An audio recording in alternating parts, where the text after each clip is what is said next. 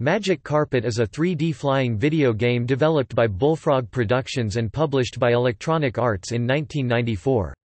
Its graphics and gameplay were considered innovative and technically impressive at the time of its release. An expansion pack, Magic Carpet: Hidden Worlds, was released for DOS in 1995, which added 25 levels and winter-themed graphics. A compilation package, Magic Carpet Plus, which included the main game and the expansion, was used as a base for PlayStation and Sega Saturn ports that were released in 1996. A sequel was released in 1995, Magic Carpet 2: The Netherworlds.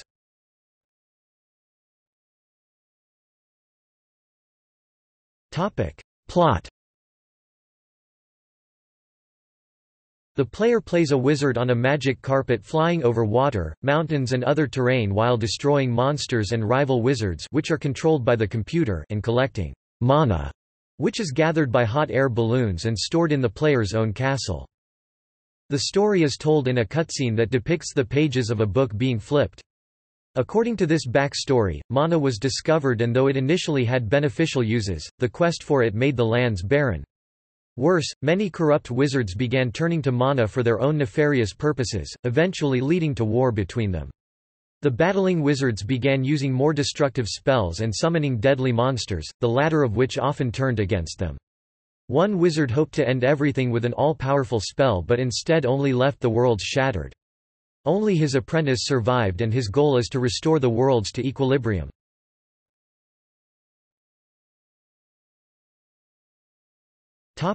Gameplay.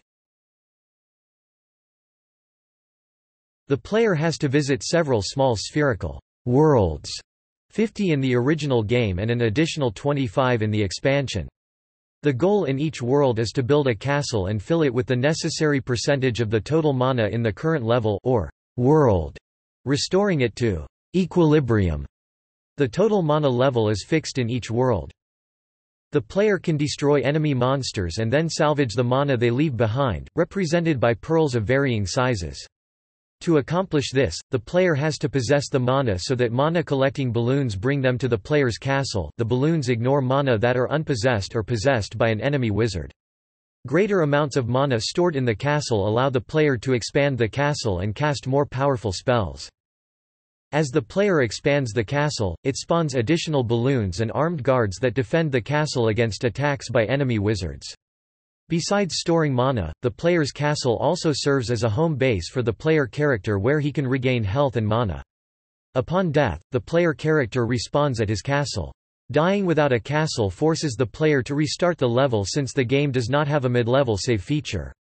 As long as the player's castle is at least partly intact, the player character cannot die. The magic carpet can be piloted in 3 dimensions, similar to a helicopter, although the player cannot roll and it is impossible to crash. Instead, when the carpet approaches an obstacle, it automatically ascends to fly over the obstacle.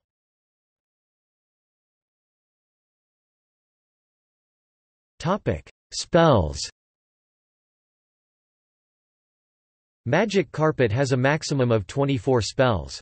The player character can have up to 2 spells equipped at a time, one for each hand. For offense, there are scorching fireballs, very accurate lightning bolts and devastating meteors. For defense, players can heal themselves, bring up a shield to reduce damage from enemy fire, and even use rebound to deflect certain fire-based spells back at the enemy. In multiplayer, there is no completely dominant spell, which often adds some balance to the game and results in several tactical dilemmas. For instance, Meteor is usually considered to be among the most powerful attacks and can often kill weakened wizards with a single hit, but it becomes a double-edged sword if the target wizard has Rebound cast. However, Rebound is not a perfect defense. It costs a good deal of mana and, as with all other spells, does not allow one's mana reserve to recharge while it is in use. Moreover, it does not defend against lightning and many other powerful attacks. Lightning bolts are more accurate and more powerful than fireballs but lack the latter's longer range.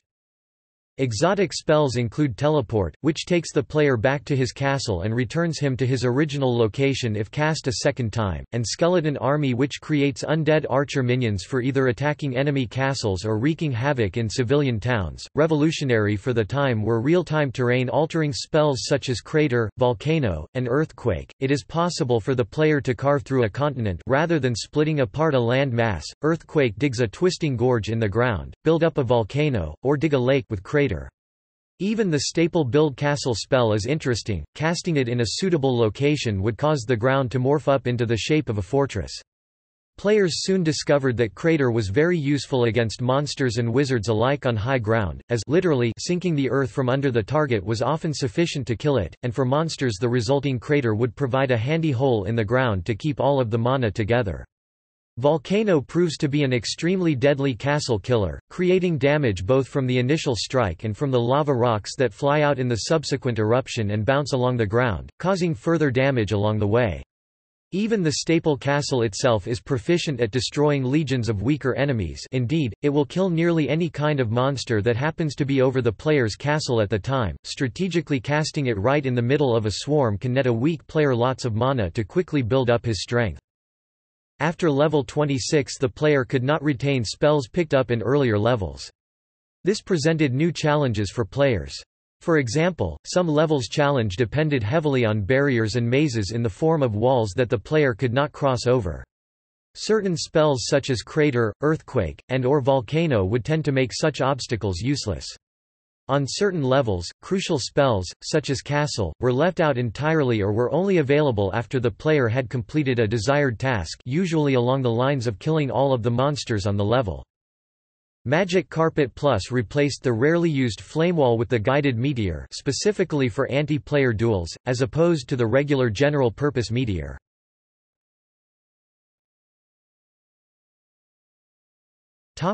Monsters. The game also has a wide variety of monsters, including giant worms, apes, bees, griffin, wyverns, genies, crabs, skeletons and emu riders. Krakens dwell in bodies of water.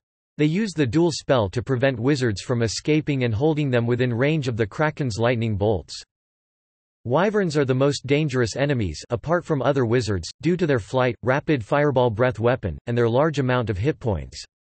Also unique is their aggression, being one of the few monsters to actively attack both castles and towns.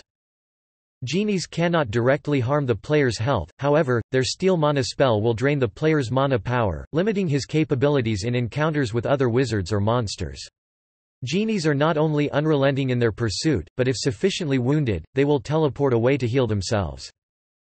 Griffins are usually unaggressive monsters, but when attacked, the entire pack will retaliate and will carry a grudge against the player for the rest of the level unless another wizard attacks them, causing the griffins to switch their attention to the attacker.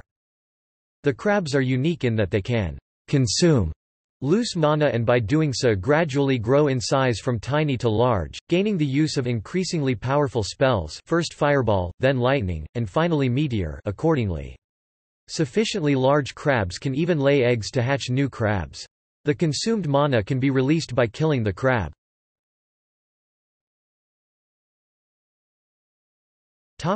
Enemy wizards.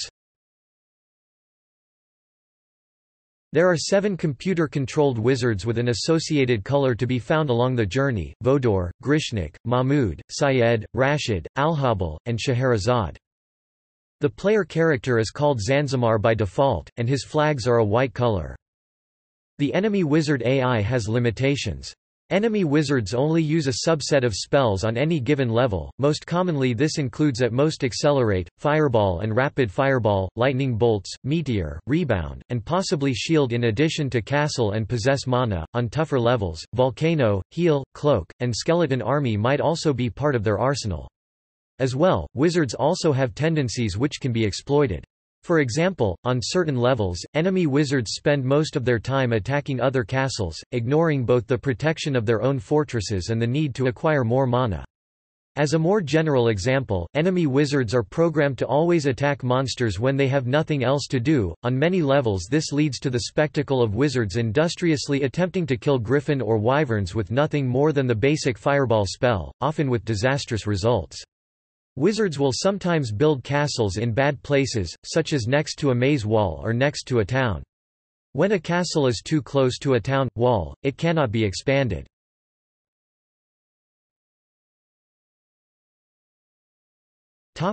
Development.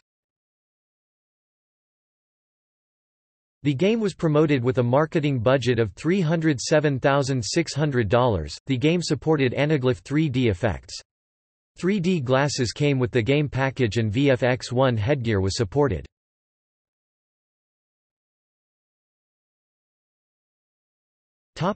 Ports.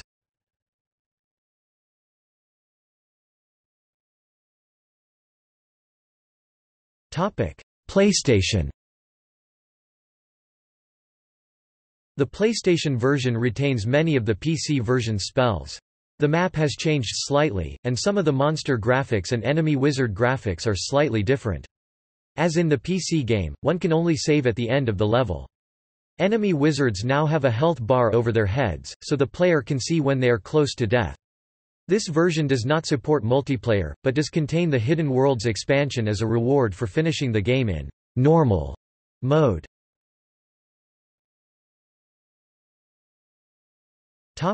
Saturn. There was also a port for the Sega Saturn console. It is largely identical to the PlayStation version, and likewise includes the Hidden Worlds expansion. Gaming journalist Ed Lomas reported the technical differences from the PlayStation version as, the sky is animated in a sliding wallpaper fashion, whereas it moves in 3D in the PlayStation version, the sprites are more detailed, and the shadows lack the translucency effect.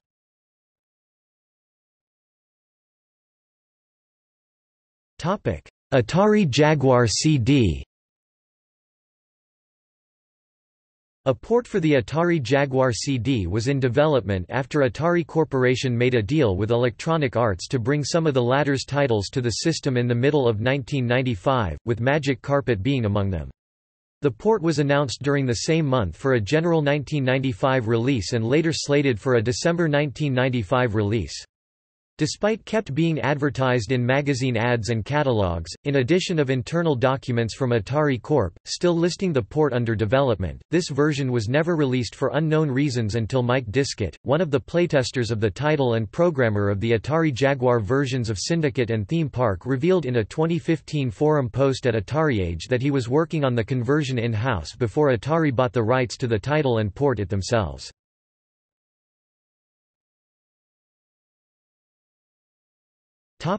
Reception. Reviewing the Saturn version in GamePro, Tommy Glide lauded the game's massive size, wide-open 3D environment, morphing terrain animations, subtle touches to the sound effects, and accessible controls. He concluded that, "If you want to break out of those corridor adventures and play an original first-person shooter, test drive this Carpet of the Persian Persuasion." Sam Hickman of Sega Saturn magazine approved of both the originality of the game and the accuracy of the Saturn port, summarizing that, "As a conversion, Magic Carpet is actually very good. As a game in its own right it's nigh on brilliant." She criticized the absence of multiplayer mode, but praised the inclusion of additional levels and a new spell, as well as the more streamlined spell system, and described it as one of the Saturn's most visually impressive games to date. Maximum assessed that the Saturn version is graphically less impressive than the PC and PlayStation versions, but carries over the gameplay flawlessly. They praised the game itself for its deep and original yet enjoyable gameplay, summarizing it as a perfect mix of strategy and mindless blasting. Reviewing the PlayStation version, the 4 reviewers of Electronic Gaming Monthly commented that the controls and interface are confusing at first, and that the graphics become pixelated when getting close to objects, but 3 of the 4 felt that it was an overall enjoyable game.